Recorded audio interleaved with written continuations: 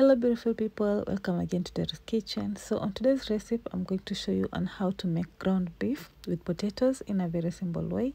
Kindly watch the video to the end so that you won't miss any step.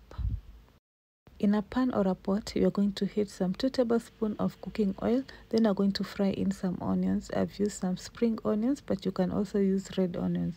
You're going to saute that for a while. Then you're going to add in your ground beef. For this recipe, I've used 1/4 kg of ground beef, so you're going to spread it well on the pot. After that, you're going to add in some salt to taste and some water.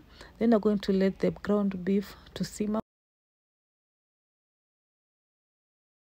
After adding the water, you're going to add 1 teaspoon of ginger and garlic paste. You're going to mix that well.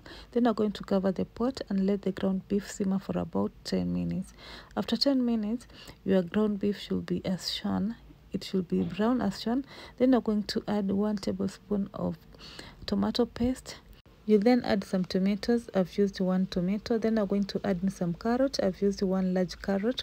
After that, you're going to add in half a cup of green peas. Then you're going to add potatoes, which have been chopped into small pieces. Then you're going to give that a mix and cover the pot and let the tomatoes cook until they're tender.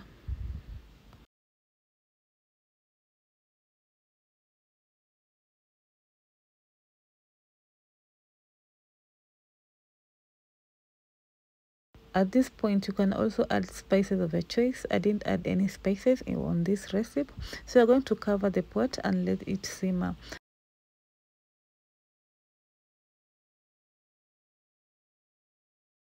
After about 10 minutes, you'll open the pot and check if the tomatoes are well cooked. As you can see, mine are well cooked, so you're going to give that a mix. Then you're going to add in some water, some little water, so that it can make the potatoes cook well. Guys, thank you so much for always choosing to watch my videos. I don't take you for granted. And if you have any recipe you want me to do, kindly let me know in the comment section and I'll be happy to do it for you.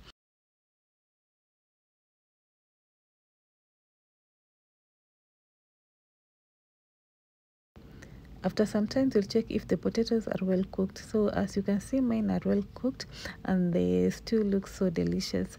So you're going to garnish our stew with fresh coriander leaves. You're going to put your fresh coriander leaves and cook it for about 2 minutes before removing it from the heat.